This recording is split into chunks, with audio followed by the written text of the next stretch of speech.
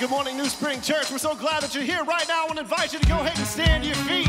We're starting this morning off by declaring war on Satan. If you didn't already know, we're in a battle, but we have nothing to fear because God is for us, and that means that nothing can stand against us. So we got a song to sing. We're going to clap our hands. I got joy in my soul because God is in control. I got Satan on my trail, but I'm singing all is well. Attacking every day, but I'm watching while I pray. No matter the attack, I won't turn back now. This means war, yeah. Say it a little bit louder now, come on.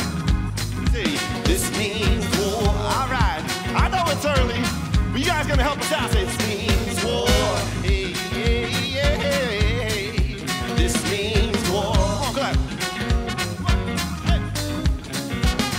Say, I plead.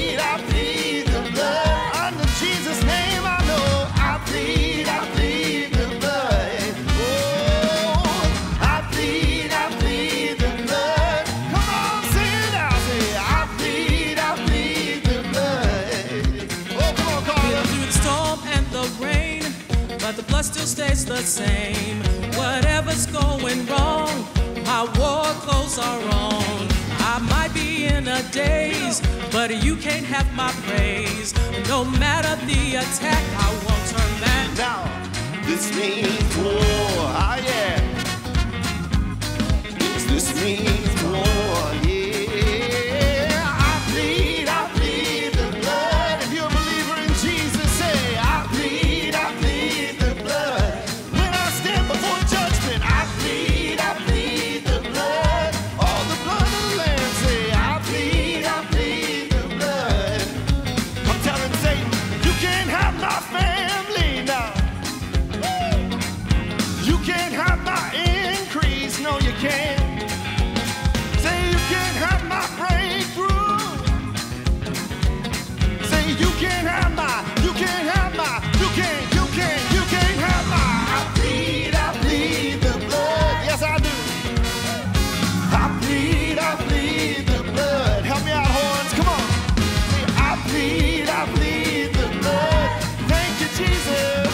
I plead the blood, yeah. Bring it down now. From this side of the room to this side of the room, help us out. Put your hands together just like this. Come on.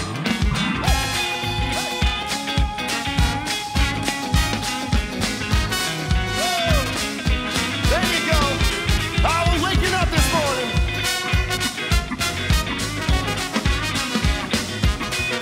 We got a lot to sing about today. Oh, yeah. Now we say, I plead the blood. On the Jesus name, I say, I plead the blood. Oh, yeah. See, I plead the blood. I plead the blood. We say, this means war. Can't have my family, Satan, oh yes. This means war. You can't have my breakthrough, Satan, no. This means war. No, we're claiming it all in the name of Jesus today. Yeah, last time, say it out now. This means war. Hey, good morning, New Spring. You guys glad to be at New Spring today? I know it's cold and freezing drizzle outside, but I'm so glad you guys are here. We're starting a brand new series today called Worlds of Warfare 2, Behind Enemy Lines. Today I'm going to be bringing you a talk called PSYOP. But I got to tell you, you're in for a very, very special worship service if you haven't already figured that out today. I went home after the 4 o'clock service and watched it over and over and over again. So it's just great to worship God and to be here. By the way, I'd like for you to meet a friend of mine. I'm here with Kiki Torres. Kiki pastors a mega church, and I can't say it right, Querétaro, Mexico, and they are it's just an enormous church, very much like New Spring Church. And he and I have been buddies for a good while, and Kiki is hanging with me. He's in between conferences. He was in Kansas City. He's headed for Atlanta. So would you say hello to my good friend, Kiki Torres?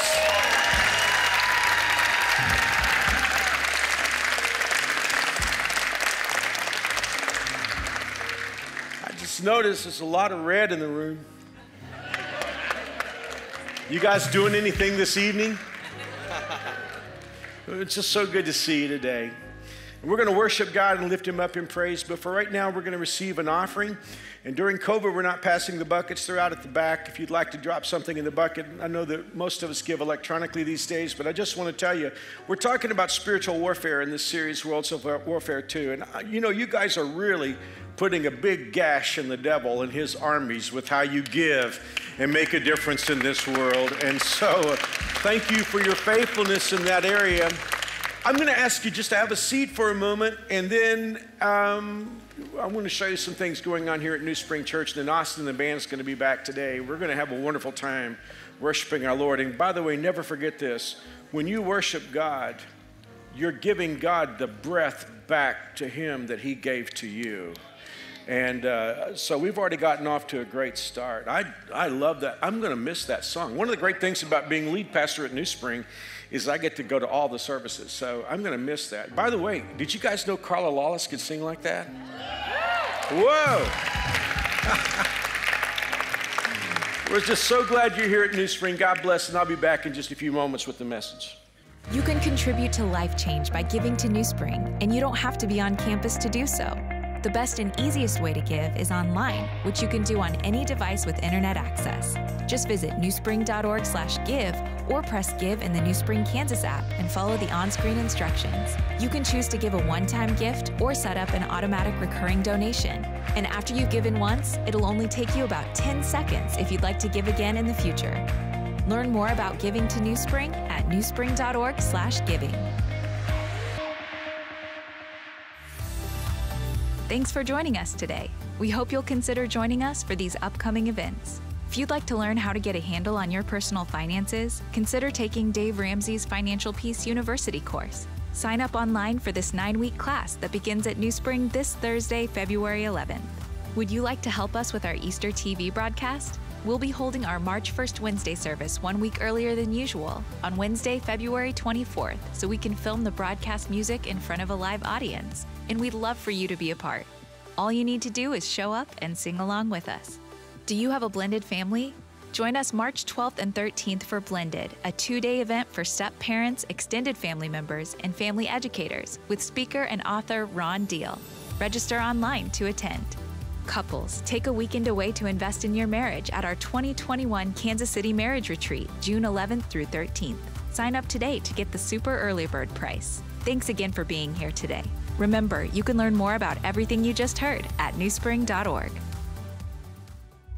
Well, again, we're just so glad that you guys are here. I want to invite you to stand to your feet with me now as we enter into a time of corporate worship. And what that means is that we're going to elevate Jesus' worth in this place.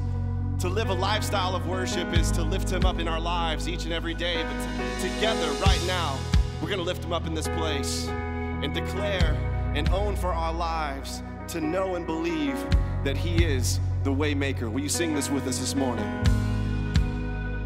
'Cause you are here, moving in our midst. I worship you. I worship you. 'Cause you are here, working in this place. I worship you. I worship you. Yes, you are here, moving in our midst, and I worship you. I worship you. You are here, working in this place, and I worship you. I worship you because of who he is. We sing together now. Waymaker, miracle worker, promise keep, light in the darkness, my God, that is who you are. Sing that again. Say, waymaker, miracle worker, promise keep, light in the darkness, my God, that is who you are. You are here, touching every life. I worship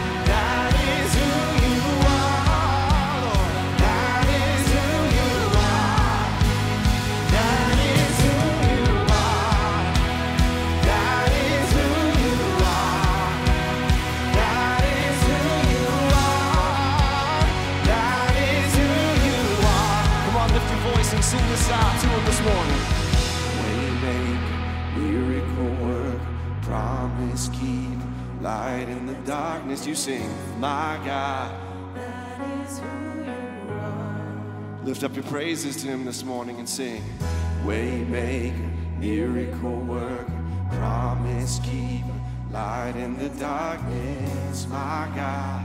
That is who you are. Even when we can't see it, even when I don't see it, you're working. Even when I don't feel it, you're working. You never stop working. You never stop working, no.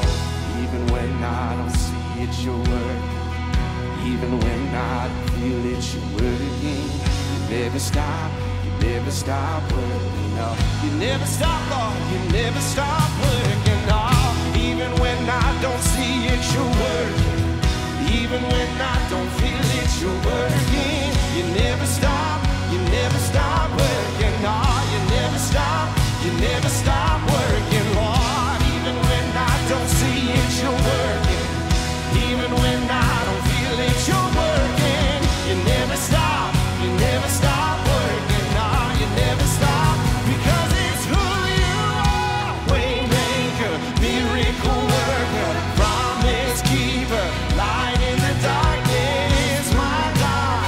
That is who you are. Yes, you are, Lord, and that's why we say waymaker, miracle worker, promise keeper, light in the darkness, my God. That is who you are. We know that is who you are. My healer, that is who you are. My provider, that is who you are. My Savior, that is who you are. Thank you, Jesus, 'cause that is who you are. That is who you are. Promise keeper, that is who you are. Yes, Lord, that is who you are. Thank you, Lord. Yes.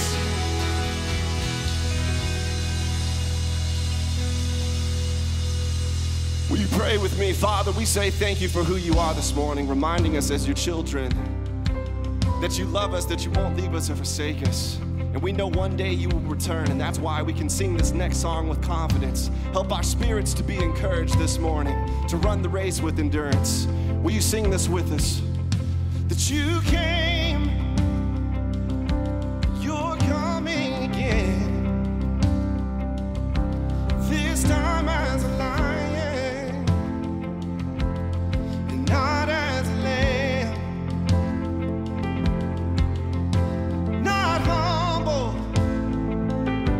like a child in the night. Yeah, we'll all be on our knees in the presence of your might. We pray, your kingdom come, your will be done. We feel you drawing near to love you, God, and lift you high until we see you here. Yes, your will be done on this earth. Through the race we run, for the prize that it's worth, and it's worth it, Lord. So I'm pressing forward, and I'll take up my cross. For every worldly gain, I count it all as loss. Yes, Lord. Your kingdom come, your will be done. We feel you drawing near. Yes, we do. To love you, God, and lift you high until we see you here. Yes, there will be a crown for all who long for your appearing. And there will be a prize for those who go on persevering.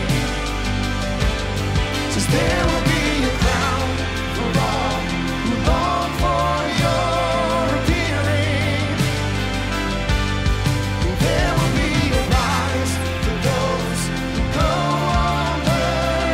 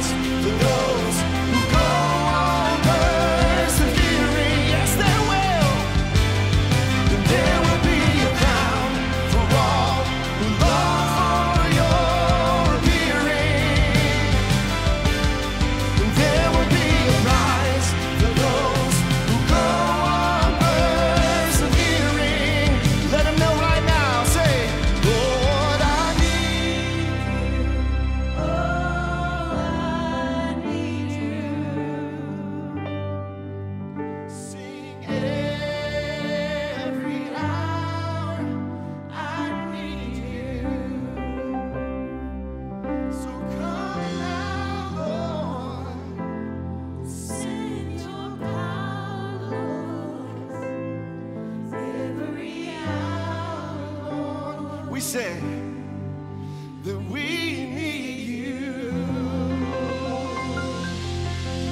Would you pray with me? Father, we say thank you.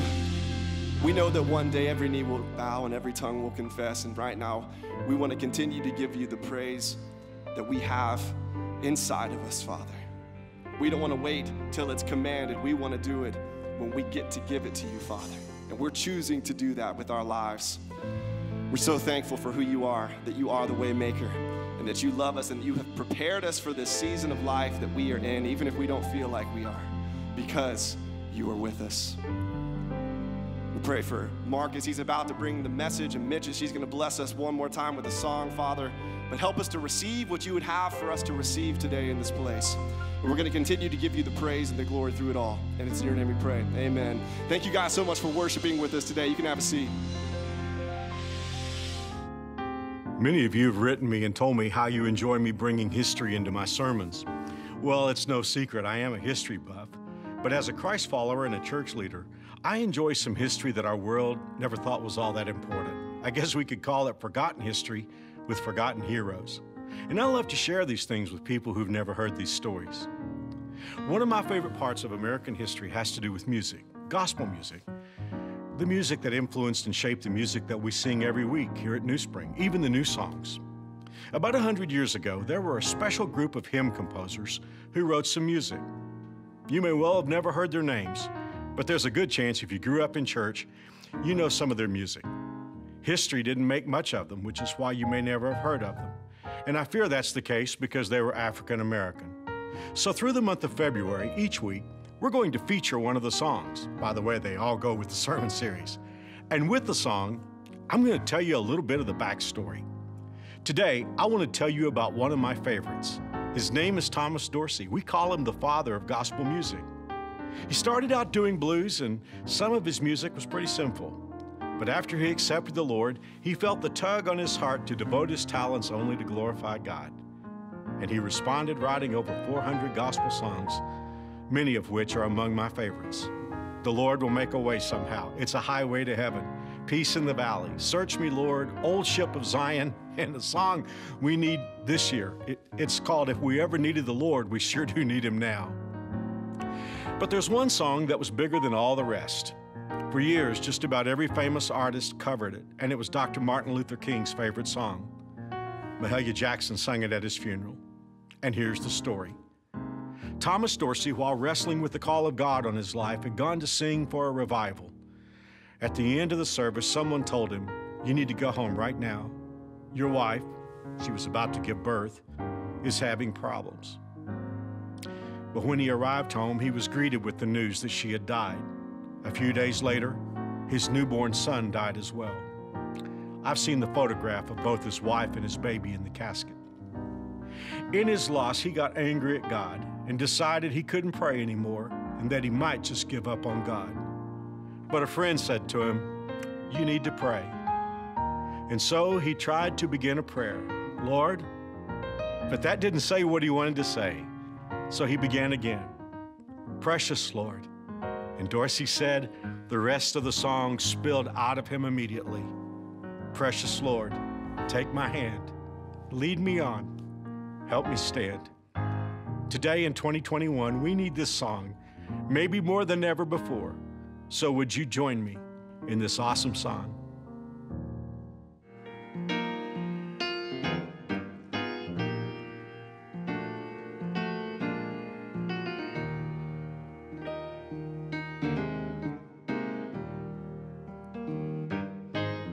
Precious Lord, take my hand, lead me on, let me stand.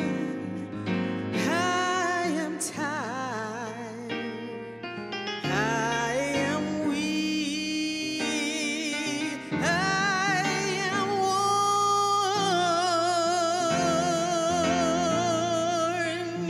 worn through the storm.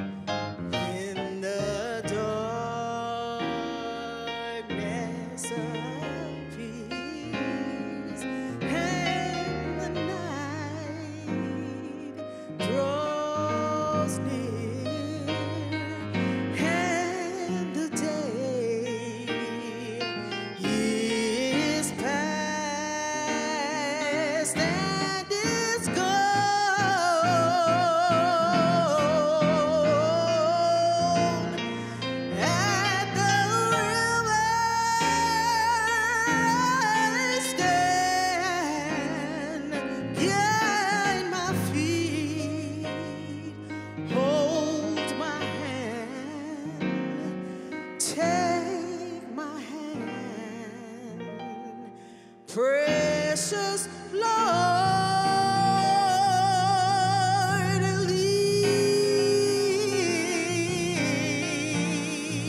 lead me home. Hallelujah.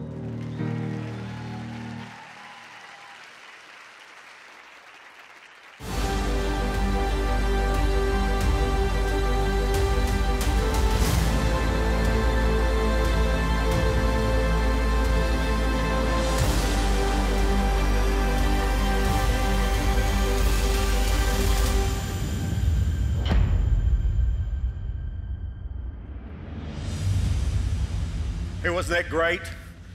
I went home and watched Mitch sing that song 5 times last night. I told her a moment ago, I said, Professor Dorsey would be so proud. That was awesome, awesome. Well, we are at war, and if you follow Jesus, you feel that, but our war is not like other wars, and it's critical that we remember that.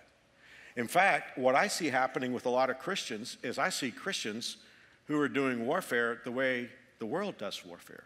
So what I want to do is I want to take you back to Worlds of Warfare 1 that I preached last year, and I want to share with you the 2 most important aspects of spiritual warfare. No matter what we can learn about spiritual warfare, these 2 things are the foundations of it. So here is the first one from Ephesians chapter 6, verse 12. The Bible said, we are not fighting against people. Could I take a deep breath? And could we say that again? We do not fight against people. One of the things that we're watching go wrong in American Christianity today is there's this culture war between people.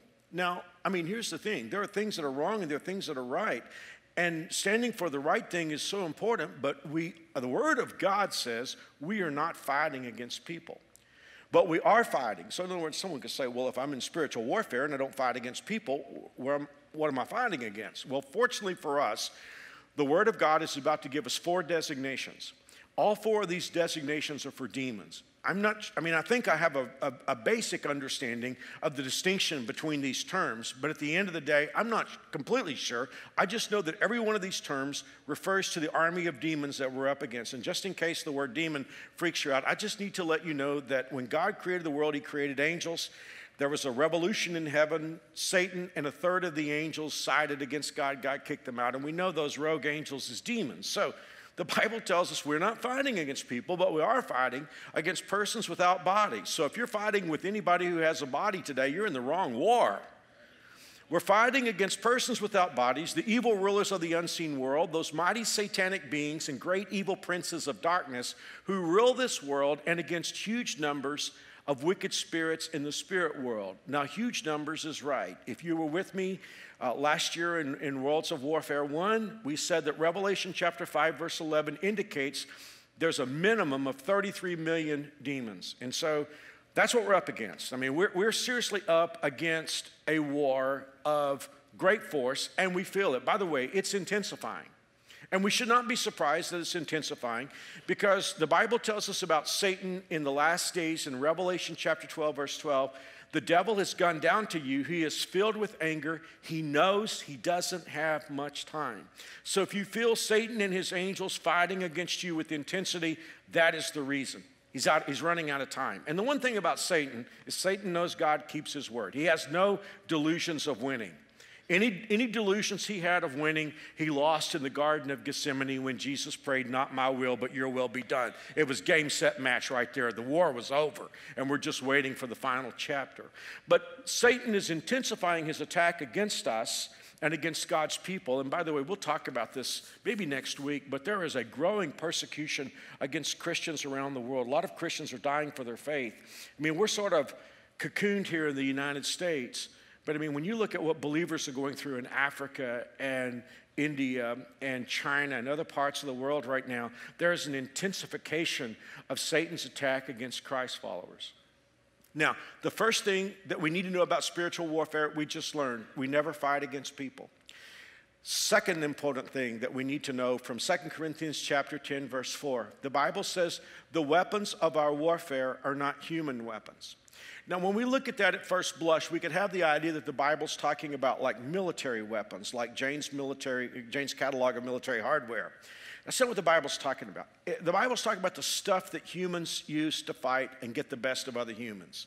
And on that list, you could put manipulation and abuse and sarcasm and hostility and anger and racism. So, I mean, those are the weapons that humans use to fight humans. But if you're a princess warrior of the king, if you're a son of God, if you're a warrior for the king, you don't use those weapons. You don't use sarcasm. You don't use hate. You don't use anger. You don't use race and class warfare, because we just don't use the weapons that the world uses. Now, someone could say, well, Mark, if I can't use the stuff that the world uses, how am I going to have any impact? Glad you asked. The Bible says the weapons of our warfare are not human weapons, but they are mighty through God, made powerful by God for the tearing down of strongholds. What are the weapons that we have? Prayer, confidence in the Word of God, faith, worship, which you were doing just a few moments ago. Austin told us the truth when he said that Jesus comes in our worship through the person of his Holy Spirit, and he's present with us. There is power in our worship. In what you just did, there is strength, and we all feel that when we walk out of this place, because for a few moments we've been recharged. I mean, these are the weapons that we fight with. And notice that the Bible says God makes them powerful. They're powerful to the point of pulling down strongholds. In Worlds of Warfare 1, I define strongholds for you. A stronghold is a lie that becomes commonly believed, so much so that people regard it as the truth. How about that for 2021? You see those strongholds?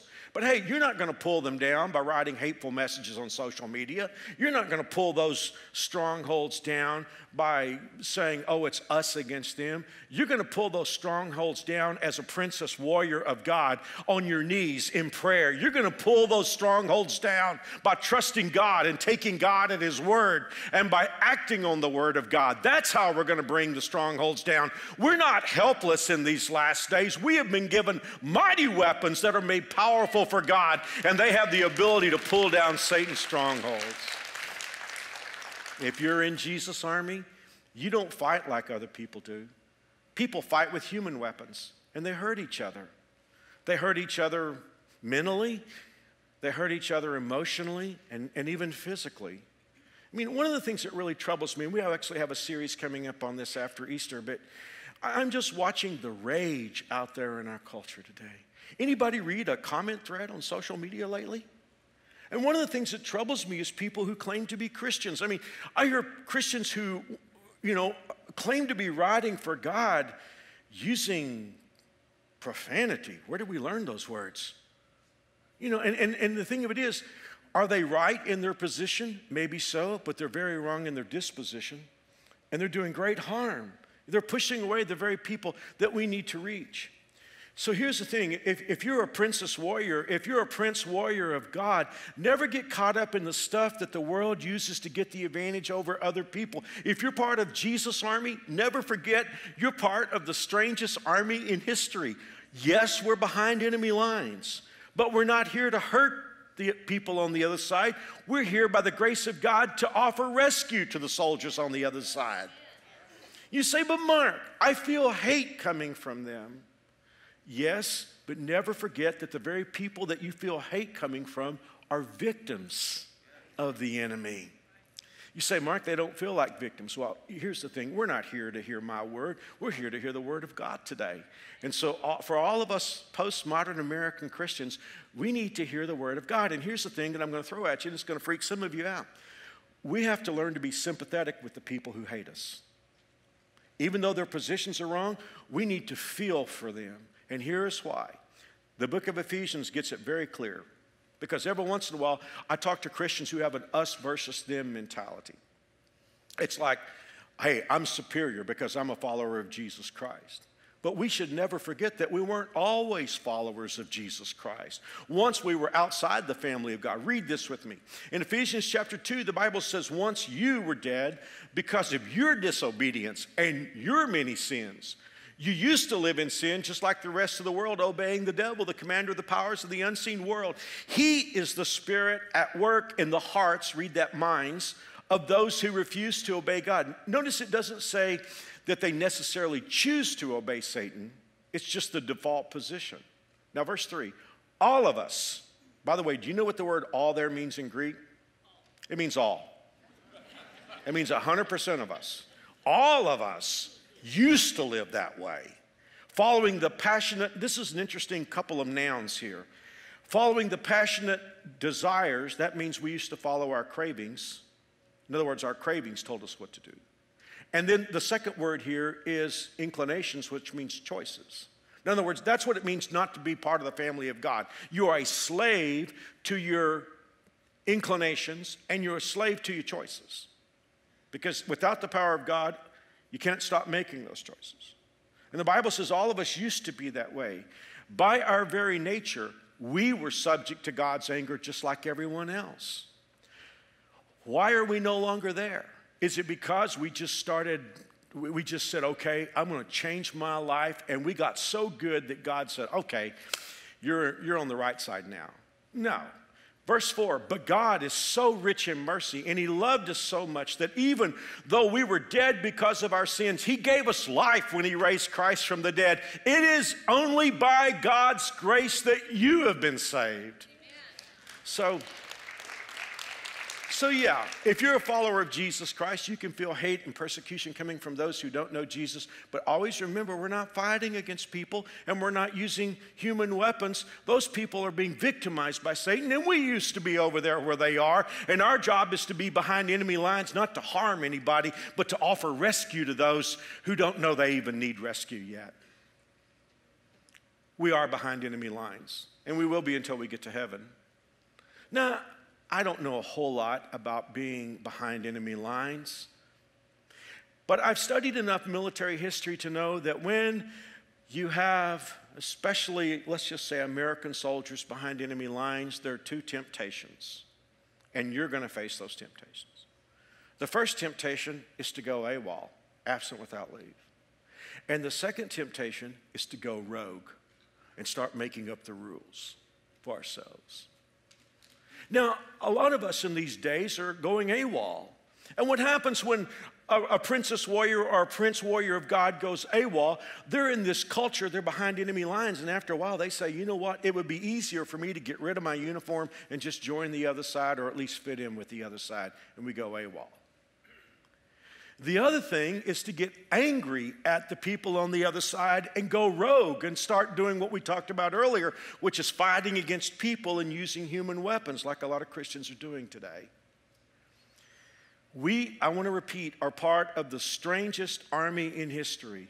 We are behind enemy lines, but we're not behind enemy lines to hurt any human being. We're here to help rescue those people and to put a serious dent into Satan and his demonic army in these last days. One more time, I just want to get this across to us because I'm watching how Christians today are on social media and they're speaking with such hostility against the very people that we're trying to reach. The Word of God says, could I say that one more time? The Word of God says, gently instruct those who oppose the truth. Perhaps God will change those people's hearts and they will learn the truth. Here's the thing, God is not going to change anybody's heart if we are hostile. The Word of God says, then they will come to their senses and escape the trap or escape the devil's trap, for they've been held captive by him to do whatever he wants. I love what 1 Peter chapter 2, verse 12 says. The Bible says, live an exemplary life among the natives so that your actions, heads up New Spring, will refute their prejudices. Hey, what I'm watching Christians do and say is confirming a lot of the prejudices that those people have. The Bible says, live such a Jesus life. Live a life like Jesus so that your actions will cause even the people who hate you because you follow Jesus to scratch their head and say, well, that's not what I thought religious people did and said. Let me read it one more time. Live an exemplary life among the natives so that your actions will refute their prejudices. Then they'll be won over to God's side, and I love this, and be there to join the celebration when he arrives. Okay? That's just the introduction. That has nothing to do with today's sermon. Just wanted to introduce the series. Now let me bring you today's message. Let me tell you where Worlds of Warfare 2 Behind Enemy Lines started. Mary Alice and I read the Bible every morning. I don't mean the whole Bible. We just read a piece of it every morning. And, You know, we're just the perfect couple because, I don't mean we're perfect. I mean, the Lord has put us together perfectly. That's what I meant by that. And Mary Alice, she learns best when she reads out loud. And I like to be read to. Just works out great. I mean, you know, every morning, like around 5:30, we're going through the Bible. And so I think it was September or so, we were going through the book of Isaiah. And I'm paying really close attention because Isaiah's times are a whole lot like my times and your times. In Isaiah, you could see the storm clouds on the horizon. God's people were doing some really bad stuff and judgment was on the way, but there was still a little sense of normalcy. It's that juxtaposition. And that's where we are here in America right now. We're in a lot of trouble. We see the storm clouds. We see them on the horizon. But at the same time, most of us are going to go home today, have lunch, and go watch the Super Bowl this afternoon. And it was into that sort of mix that God is speaking to Isaiah. Mary Alice was reading through Isaiah chapter 8, and when she read one line, the Holy Spirit spoke to me as loudly as he ever has. I don't mean out loud audibly, but I mean just in my heart. And when I heard that line, Worlds of Warfare 2, Behind Enemy Lines, was born. And so today, I want to start the series where the series started in my heart with this one line from Isaiah chapter 8 and the 11th verse. In fact, I'm going to be in Isaiah 8 a lot today if you want to get located there, either electronically or old school. Here we go. Here's the line that gave birth to our series. The Lord has given me a strong warning not to think like everyone else does. Oh, could I say that one more time? The Lord has given me a strong warning not to think like everyone else does. Now, our series is about warfare, but today we're just going to be talking about our thinking, because here's the thing. You show me a Christian who loses a battle with the devil, and the Christian loses the battle between his or her ears. And so today we're doing a talk called PSYOP. I don't know anything about PSYOP. I mentioned that I was going to call that sermon PSYOP last week, and a wonderful New Springer reached out. One thing I love about New Spring, you know, sooner or later, everybody here has done just about every job that can be done. And a wonderful New Springer texted me and said that he had been in PSYOP for 5 years. I mean, years ago. He's in private career world now, but he said, would you just like, and I said, absolutely, thank you. And so I called him a couple days ago and asked him if he would just give me PSYOP for dummies. Now, by the way, PSYOP means psychological operations. And he just gave me so much wonderful information. And here's the thing, PSYOP for the U.S. is pretty different from PSYOP from the other powers, the hostile powers of our world. Because when the United States goes into a foreign situation and uses PSYOP, what we're trying to do is not fight. We're trying not to have a war. We're trying to give out a message that says we're here to help, not hurt. And of course, PSYOP from a lot of ugly nations has to do with we're here to help, but they're really there to hurt. But we're not in that. We're in that first realm. And he gave me the motto for PSYOP, which I love so much, and I won't ever forget this. He said, the motto of PSYOP is win the mind, win the day. And that, I think, is what the Holy Spirit is calling you and me to do as princess warriors and prince warriors of the King. It's important for us to understand that we are in the world behind enemy lines to give a message that we're here to help and not hurt. Okay? The Word of God says we're not to think like everyone else. This is where the battle is. Because you and I live in an age of groupthink. We're even watching the attempt of the powers that are to manage what we think. Now, I grew up in a very different era. In fact, when I grew up, the left was almost the opposite of where the left is today in the United States, because when I grew up, that was the idea of the left, that we should think critically and that we should think independently. And I'm not here representing the left or the right. I'm here representing Jesus Christ. I can just tell you here today, if you and I are going to make it in these days, we are going to have the ability to think critically and not have to get on our iPhones or any other electronic device to see what the comments are so that we will know how to think. We live in an age where people, it's like whatever the mob thinks is what I think. Whether the mob is on one side of the political spectrum or the other side. God help us to think to think independently and critically, line our thinking up with the Word of God. It's a mistake to copy what other people think. This is a silly story. I said a few moments ago in the video that I love history, and I do love history. I love the story of a president who was president a few terms ago who loved to invite common people to the White House, especially if those common people had done something to distinguish themselves. And very quietly and privately, he would invite people to have dinner with him. And there were some common folk who went to have dinner with the president at the White House, but they were nervous that they were going to do the wrong thing. And so before they went into dinner, they agreed that they were just going to do whatever the president did. They were going to watch him. What he did, they would do. So he picked up a particular fork. They picked up that fork. You know, he ate a particular part of his meal, and they would eat it, and they would eat in sequence. Everything was going great until the coffee came. And then it kind of went south. They brought out the coffee, and they watched the president, and he took his cup, and he poured some coffee in his saucer. And they thought, well, some people drink coffee out of a saucer, so they poured coffee into their saucers. Right after that, he took a spoon, dipped it in the sugar, got a spoonful of sugar, and stirred it in his plate, stirred the sugar into the coffee in his plate. And they thought, we've never seen that before, but maybe this is how they drink coffee at the White House. And then the president put that saucer of coffee on the floor for his cat. Now, the reason I think about that story is a whole lot of Americans are pouring coffee for a cat they don't have. Because we're doing what we see other people do. And we're thinking, I have to check my thinking out to see if the group thinks that. Now, here's the thing. The Spirit of God comes to us today in Worlds of Warfare 2 with this opening line that we're not to think like everyone else. Now, fortunately for us, in the book of Isaiah chapter 8, God gives us two ways that we are to think. And I want to give those to you as we get to the end of our message. Here's the first one.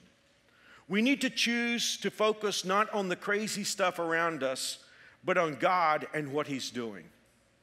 And that's the thing. It's just like Peter trying to walk on the water. We can either focus on Jesus or we can focus on the wind and the waves. Are the wind and the waves there? Sure. Are bad things happening in our world? Yes. Satan, as we saw, is angry. He realizes his time is short.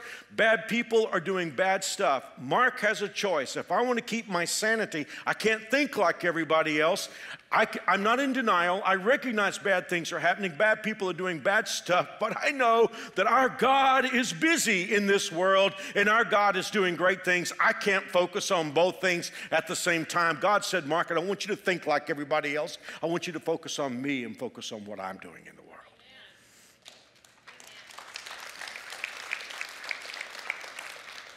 Now I'm about to tread on sensitive ground. But that's never stopped me before. My job is to give you the Word of God. But I know before I go here, I'm going to cause a few people to be unhappy. And the worst part about it is not that you'll be unhappy with me. The worst part is you won't think this through and see what the Holy Spirit's trying to say. So even if I upset you with this, would you at least just back up a little bit and give the Holy Spirit some room to instruct your heart? Let me read the verse. Isaiah 8, verse 11. The Lord has given me a strong warning not to think like everyone else. He said, don't call everything a conspiracy like they do. And don't live in dread of what frightens them. Now, I know this was written for around 2700 BC, but I feel like it was written for February of 2021. God said, I don't want you to think like everybody else. Stop calling everything a conspiracy. I have never seen a time in my life where Christian people have been more distracted by conspiracies than they are today. I mean, like I look on social media and people see a conspiracy here and conspiracy there and there's a coronavirus. Oh no, it's all a conspiracy. I promise you, no human beings are smart enough to pull off the devastation of the coronavirus. Satan and his demons did it. And they look at this, oh, this is a conspiracy and that's a conspiracy. Ladies and gentlemen, the battle is between God and Satan. It's not nation versus nation and snowflakes versus thinkers and left versus right.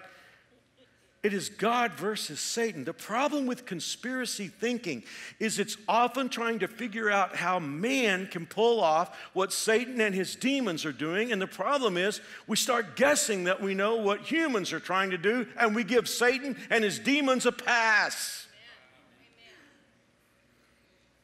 You know, I've got friends, dear friends that I love very much.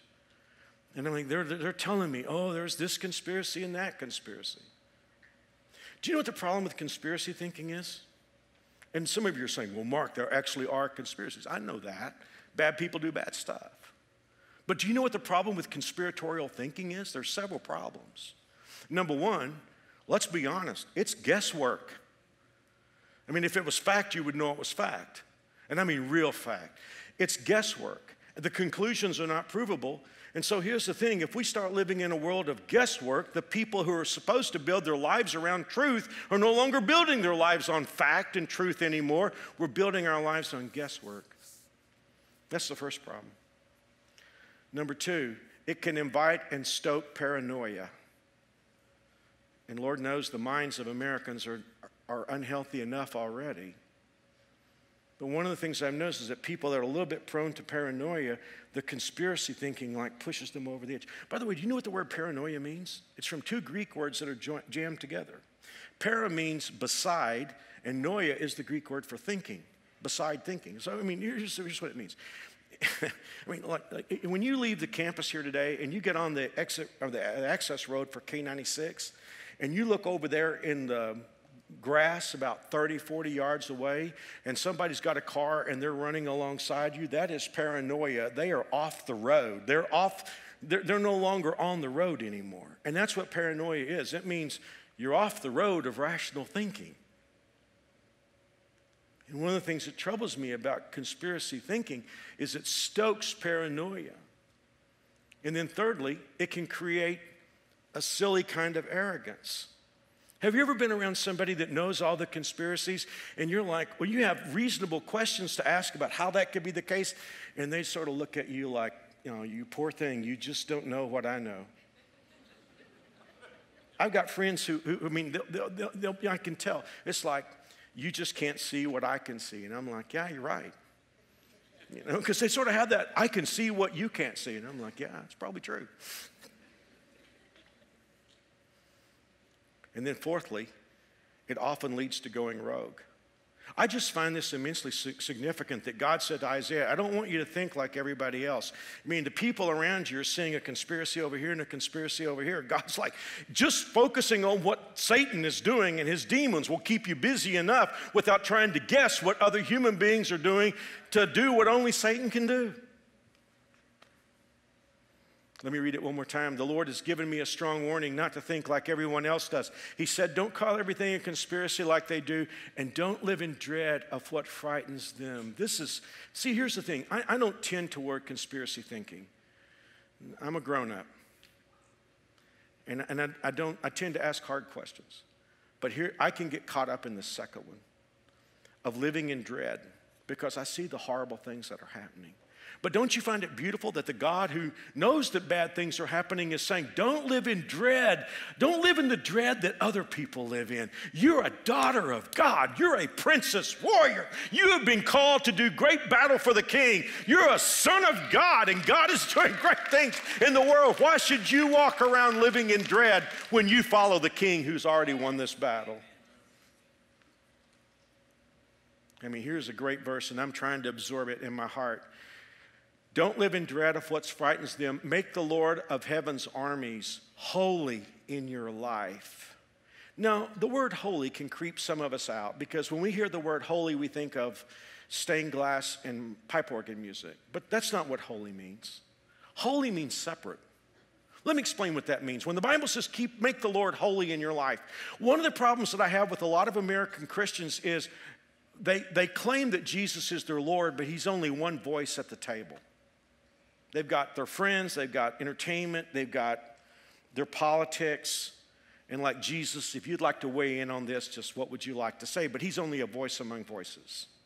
Making the Lord holy in your life is saying, Jesus, you are Lord.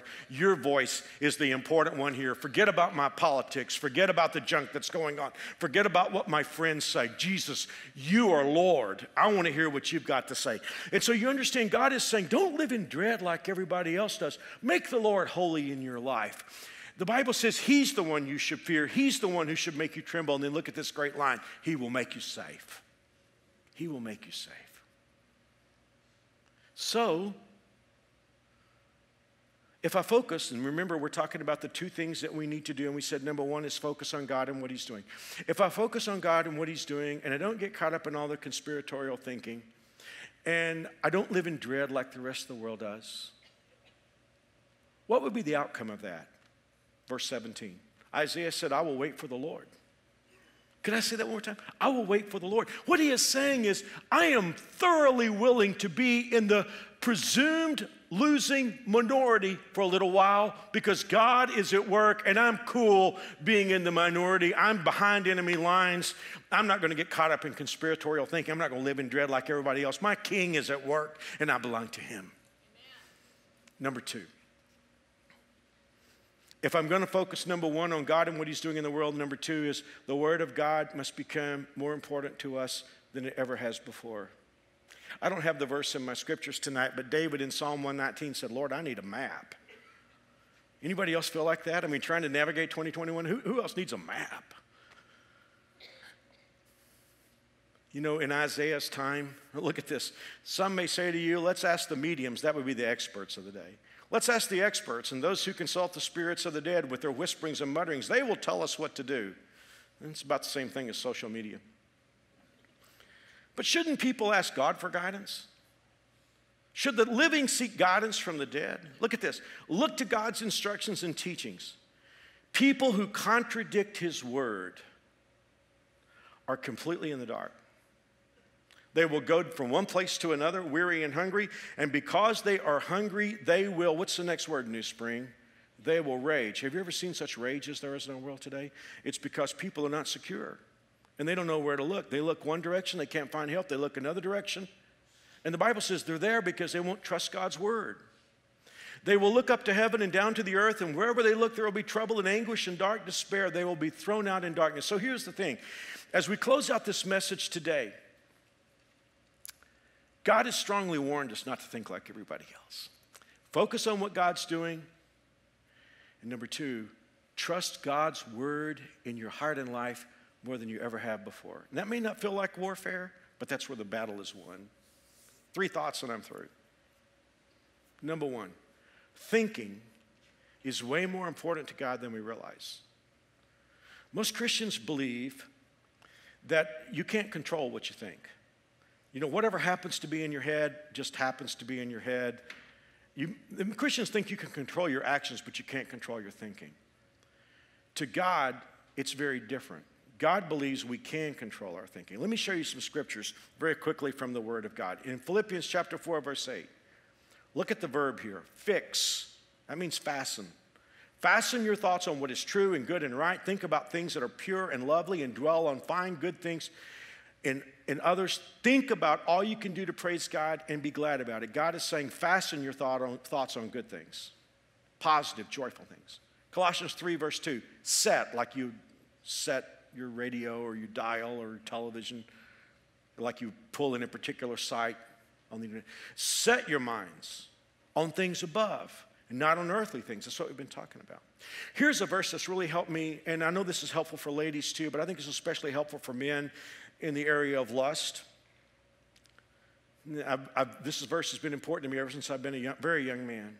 In Proverbs chapter 4, verse 23, the Bible says, guard your heart above all else, for it determines the course of your life. Heart there means your mind. Guard your thinking, because everything in life comes out of your thinking. I mean, the idea of Proverbs 4, verse 23 is like in the old days, every family had a well that they would get the water that they would drink. And so they would guard their well. They wouldn't want anybody to put poison in their well because their children are going to drink out of it. And the Bible is saying, guard your mind that way. And I know this is beneficial for ladies, but it's really beneficial for guys. See, God doesn't think that our thinking is happenstance. God holds us accountable for how we think. Number two, if that's the case, what is it right now that informs your thinking? And I don't want to go here for you. I'm going to go here for me, but you need to go here for you. The voices that are coming into your head right now, where are they coming from? You say, well, I watch this news channel, or I watch that news channel, or I read this information, or I'm on this blog. And okay, that may be all right. But is it what's shaping your thinking? Because if it's not the Word of God, if it's not God more than anyone else, you're putting yourself at risk. Who do you listen to? Who are your friends? Have you ever noticed that when you're around a negative, critical person, it's easy to pick it up?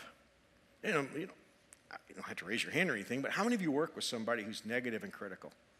You're like 8, 10, 12 hours a day listening to them talk about this person and that person and what this person's doing and gossip, and you're not a negative person. You're a upbeat, positive person. But after 10 hours around that person, you start seeing all the problems in everybody else.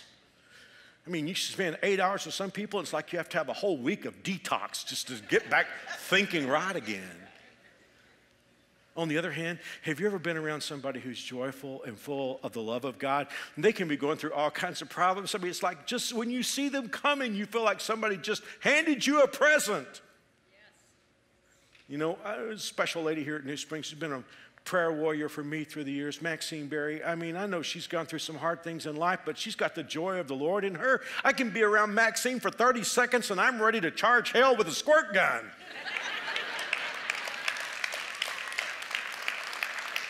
Man, if you've got negative people in your life, you may have to create some distance. You say, well, Mark, it's a problem because I'm married to him. I understand that's a challenge.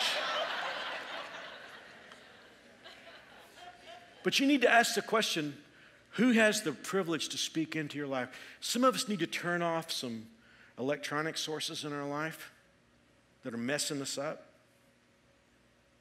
Some of what they say may be true, but if it's making us despair, we can't be a princess warrior if we do that. We can't be a prince warrior if we listen to that. Okay, one more thing. Sometimes we're more careful. I got to tell you a story first. About 15 years ago, I was speaking at a conference in Dallas. It was a conference with a lot of pastors, and so when I flew into DFW, I got there really, really late at night, and I had rented like a Ford Fusion or something like that, a little car. But it must have been something really big going on in Dallas because all the rent cars were gone. You know, it's like Jerry Seinfeld said, you know, at the rent car company, they can take a reservation, they just can't hold it. And so I got there, and the guy behind the rental counter said, we have only one vehicle. And he said, it's a work van. That means, you know, one of those white vans with no windows. And I am the keynote speaker. My picture is on the front of the magazine for this conference, and I can see myself pulling up in a work van. And I said to him, that won't work. Well, he said, you know how they look through the papers. I do have one other car. It's like a Cadillac with this, and it had a Corvette engine in it. Over 400 horsepower. He said, would that be okay? And I have to think that over. A work van? And I said, I believe that'll work. So the conference, like 2 or 3 days, and so I'm in my hometown, and I'm like running around on I-35 and 635 going miles an hour, But it was the last night of the conference, and the pastor said to me, who was hosting the conference, he said, Mark, my team, my leadership team, would like to have you just come over and pour into our lives. Just say whatever you want to say. We're going to have this meeting at one of my staff members' homes, and so would you just come over and just pour into our lives? And I said, well, that sounds fine. So the lead pastor was with me, and we pull up to the house, and the pastor said, I need to let you know there has been an enormous amount of auto vandalism and theft in this neighborhood. It's been on television. And he said, you know, the thieves will come in teams.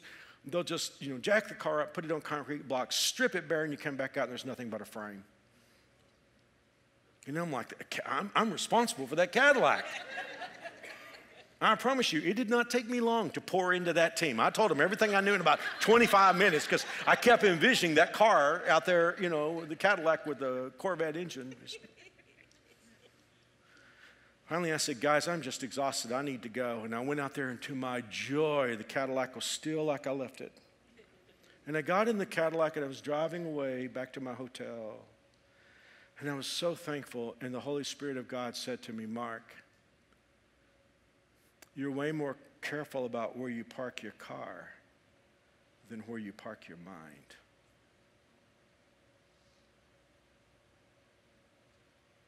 the Lord has strongly warned me not to think like everyone else.